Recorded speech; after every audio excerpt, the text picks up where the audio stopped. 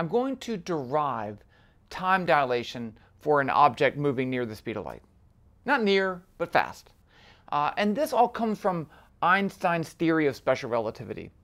So imagine that you had a car. And this is the classic example, right? There's a car and it's driving with some velocity v, and it turns on its headlights. So the person inside the car sees the light traveling out of the car at c, where c is the speed of light. So remember, c is 3 times 10 to the 8th meters per second.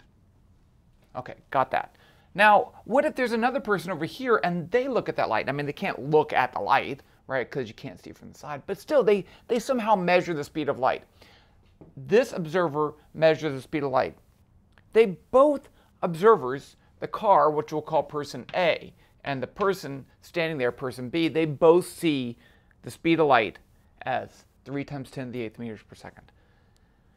Even if this is going half the speed of light, the car is going half the speed of light, he or she does not see that light at 1.5 times the speed of light, they see it at the speed of light.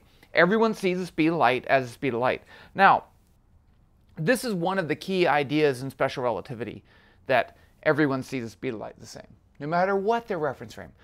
But why did Einstein say that? Well, there's really two reasons, okay? The first is the Michelson-Morley experiment. So the idea is, imagine that you have the sun, and you don't even have to imagine it, because we do, we have a sun. And then we have the Earth, and the Earth is orbiting the sun. So the Michelson-Morley experiment's goal was to measure the speed of light with respect to some background, some medium that it travels through, the ether, they called it.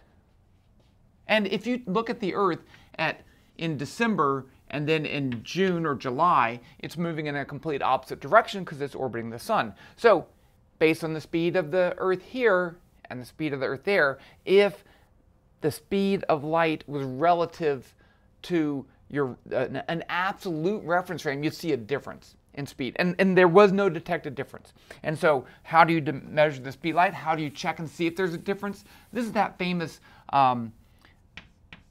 interferometer experiment. So you take a laser, which they didn't have a laser, but that's fine, and the light comes out of there. It hits a beam splitter, which is just a piece of glass. Some of it goes up here to a mirror, and then it bounces back. And then some goes through to a mirror and bounces back, and then comes down here. So you have two beams of light that started from the same spot and took different paths.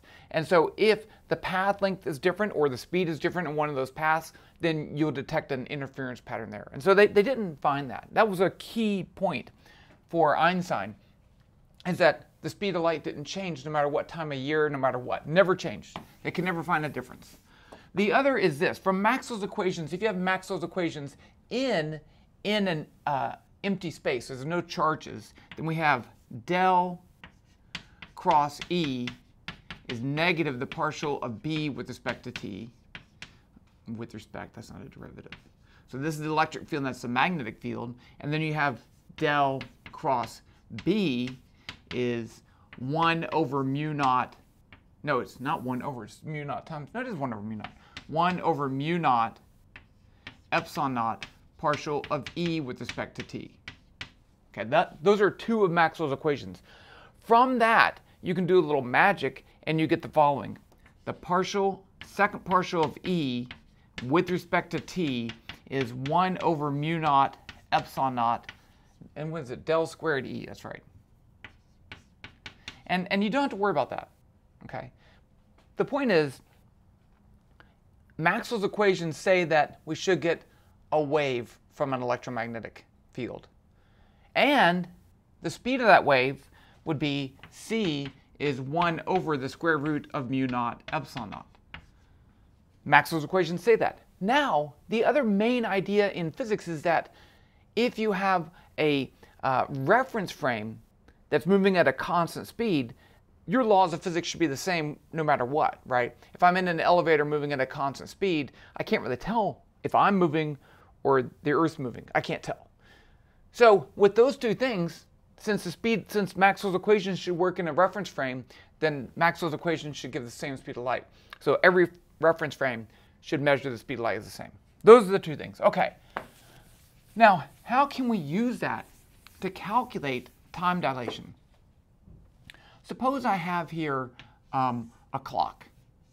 And it doesn't look like a clock, but it is. This clock has a mirror on the top and the bottom. And my clock then shoots a beam of light across that. And let's say this has a distance of, I'm going to call it S1. So I can say, well, how long would it take that beam to get across there? It's light. I'm in here. I'm measuring my clock. So I can say C is going to be S1 over delta T. I'm going to call that delta T1, and you'll see why. So delta T1 is going to be equal to S1 over C. So that's the tick. That's my tick rate for reference frame 1. Now I have another person over here, and they are looking at the same clock. However, their clock is in a moving object, and it's moving with some velocity v, that way. So this is still a distance s1, but in their viewpoint, the light doesn't go up and come back down. It goes up and at an angle. So it goes like this. And so this is S1, but it travels that extra distance right there. Let's call this S2. So delta T2 is going to be S2 over C. They see it going the speed of light at C.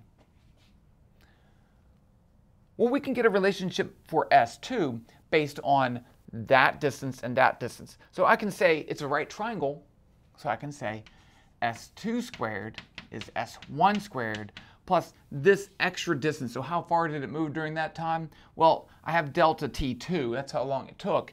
And that is the velocity times delta T, right? So I can say the velocity is some delta x over delta T2. So delta x is going to be v delta t. So this is going to be plus v squared times delta T2 squared. Where did I go from here? I always forget this step.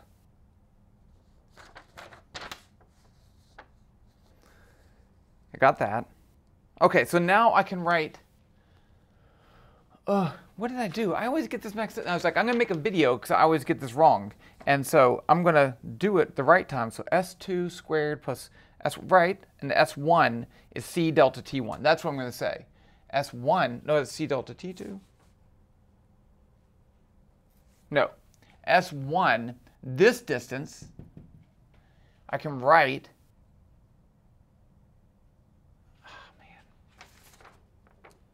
no, that's what I'm going to write. I can write this as the speed of light, right, times delta T2. That's what I'm going to write. Okay, got it now. Got it, back on track. So I have C squared delta T squared equals S1 squared, which is the length of that. We'll just leave it like that for now, plus V, that's not V2, that's just V squared delta T2 squared. Now I want to solve that for delta T. So I'm going to subtract this from both sides, and I'm going to erase stuff because I ran out of room. I poorly managed my space here. So if I do that, I get S1 squared is going to be C squared delta T2 squared minus V squared delta T2 squared. Now I can factor out the delta T, and I get S1 squared is going to be C squared minus V squared times delta T2 squared. So delta T2 squared is going to be S1 squared over C minus V squared. Now I can take the square root. Okay. But before I do that, I want to get S1 in terms of delta T1 up here. So I can say S1 squared is C squared delta T1 squared. So let's do that. So delta T2 squared is going to be C squared times delta T1 squared over C squared minus V squared. Okay, I'm going to take the square root of both sides. So I get delta T2 is C delta T1 over the square root of C squared minus V squared. Now, I have a C on the bottom and the top. I'm going to factor out a C, so I can do that. I can write this as C delta T1 over c times the square root of 1 minus v squared over c squared, right? Because if I factor that out, I have to get a c out of there, but I don't have one there, so I just divide by it anyway, and those cancel. So there we have it. We have time dilation. Let's look at this equation.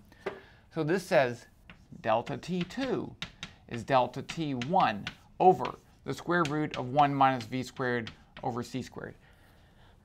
This apparent time in the moving frame, that's from the stationary person looking at the moving frame, that's the person in the moving frame's time, delta t1. It decreases with velocity. So as velocity increases, this gets longer.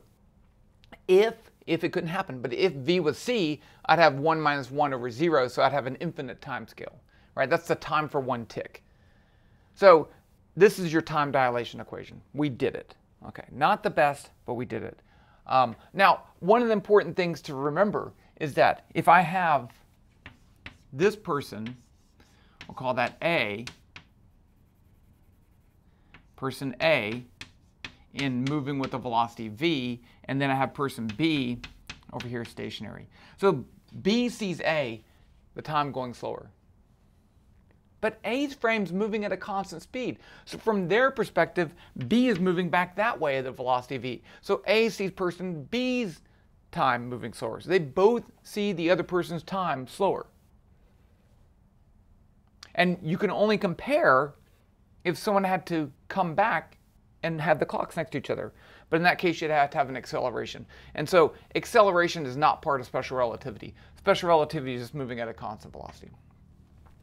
There you go. Hope that helps. A little bit of algebra. It's not that hard to derive. The end.